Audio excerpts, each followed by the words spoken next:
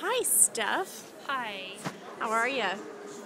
Tired again? Tired? Yeah. Long Been a day. long, really good full day again. Yeah. So this has been our second day at the Weston Price Conference, and there was just two tracks today, so everybody had to go into one of the others. So which track were you in today? I was in the first track, which was more on nutrition and the basic diets, cod liver oil, raw milk, fertility foods, sacred foods, things like that. Only I have to say I skipped the first few sessions and actually had a great time checking out all the really cool vendors here. Playing hooky with me, Playing actually. hooky with you, actually. Yes, I learned a lot of really interesting, amazing things, things I really didn't know before. So I feel like I learned equally as much as I probably would have in one of the sessions. Just a different variety of things, kind of all mixed in together. So yeah, it was really, really good. I was able to pick up a few things for my family for future cooking options in my own kitchen, so I'm really excited about that. Got some powdered coconut milk and some coconut flour that I won't have to order and at the show price, so that was very exciting for me. And it's gluten-free, right? Yeah, the coconut flour is gluten-free. It's just ground, basically ground coconut flake. It's just ground into flour. So yeah, it's very usable. I have a recipe from Tropical Traditions from their website for a gluten-free cookie that takes coconut flour and shredded So coconut. you're going to post this recipe on Mary Hart with pictures after you Can make you it, right? post something like that? Oh, right. After I get it figured out Right, and and make it make my own, pictures and then I can post yes, it. yes, Yes. I think definitely. Technically, I don't know if I can repost something like that. Well, if you give them I credit, try I to don't do think they that. mind it. If it's on their website and you give them credit, they should be I okay can with it. give them credit for the recipe. Yes, it's their recipe. So from your sessions today, the ones that you attended this afternoon, what were the main things that just jumped out at you that you didn't know before, or that just were like, whoa, this is really vital, important concepts? The main session that I really got the most out of this afternoon was the one on fertility and sacred foods for fertility, and just learning just so much about our bodies as women, bodies as men, what makes a healthy baby, what constitutes an unhealthy baby, what constitutes a healthy mom, what constitutes an unhealthy dad, coming together and all of that. What makes a healthy, next generation. And one of the basic things that really stood out to me is that infertility is a whole body problem. It's not just one issue. It's not just a thyroid issue. It's not just an obesity problem. It's not just diabetes or whatever your issue is. It's not just a single problem. It's a whole body problem. And you have to basically go through detoxing and cleansing before you go into even the idea of wanting Right. to conceive. And so yeah, it's just a whole body problem. And even obese women are just as likely to have an infertility or a possible miscarriage as a thin woman who is unhealthy and not eating right and not eating the right fats. So it's a whole body problem, and everybody is at risk if you're not a healthy person. Right.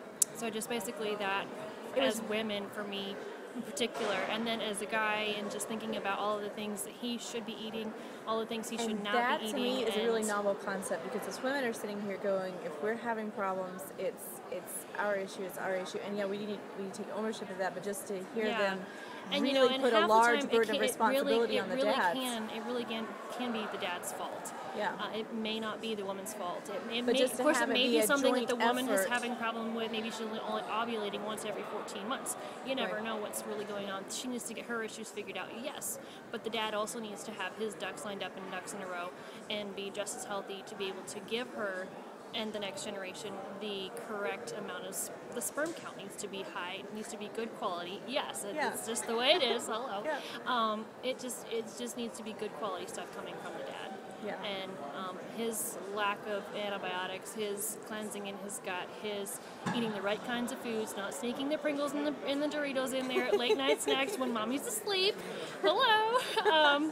Those things do happen, or the Oreos or whatever it is that they get the craving for. Those things do add up, and they do contribute to obesity in men, or the same types of things that women can have problems with, the guys can have problems with too. Right. So other than just the overall thing, was there anything else that really stood out to you other than just the joint responsibility and the different issues that both men and women face with that? There was just a lot of things that were very, very important. Really, the biggest thing that stood out to me was the number of women in America, especially in America, because we're not eating what we're supposed to be eating. The We're on number our of America, like third, fourth, and fifth generations of not eating what we're supposed to be eating. From my notes, it's the number of infertility women in America who have infertility ranging from the ages of 15 to 44 is 7.3 million. Yeah. And that's a really high number for infertility of women in America. Incredibly And high. it's mostly because of all the antibiotics we've been exposed to. It's because of the toxins in our environment. It's because of leaky gut issues. It's because of eating Lack of basic nutrition. Basic poor nutrition, bone structure. hormone structure. Yeah, just basically all of that. And just how important it is to go through a cleanse of some kind. How important it is to, even as a teenager and before, as a young adult, to be eating the right things you need to be eating, and possibly going through cleanses before you get married, to be able to produce a healthy next generation.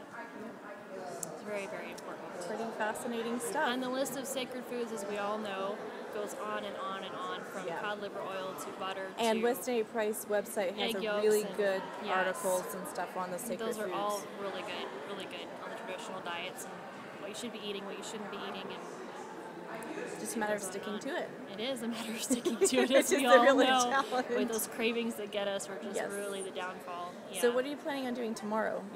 The cancer session is tomorrow. Tomorrow is the cancer sessions, and they look like they're going to be full of intense information, That really good information. Super, super intense, on and it's going to be preventing all day and treating, long. and yes, all day long. I will not be skipping any of those to go to the vendors. Today was my day for vendoring because I had already had some of this other information. Right. But tomorrow, I'm not skipping sessions at all. This is important information. So And Nick Gonzalez and Dr. Nick Gonzalez Thomas. and Tom Cohen, I believe Yeah, is Tom his Cohen, name. yeah. Dr.